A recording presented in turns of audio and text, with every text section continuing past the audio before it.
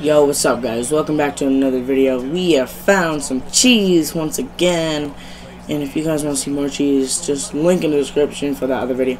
Alright, well anyway, I hit the bottom of the rim and it counted towards a and one.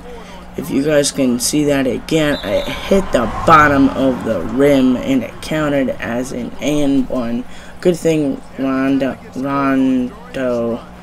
Rajon Rondo sucks.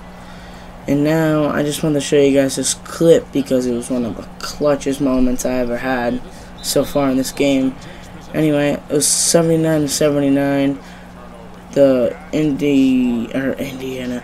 New Orleans Pelicans were going on a great run, and I was just so glad when they turned it over. And this is only domination, but it was still a clutch moment.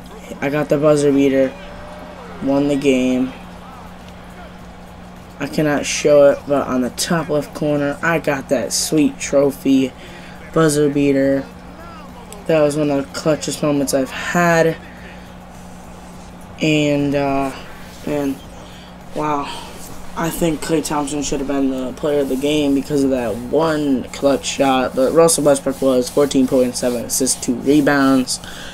And that is pretty freaking sick. Got 719 points, enough to pass the New Orleans Pelicans domination. Well, anyway, guys, peace out. Please like and subscribe, man.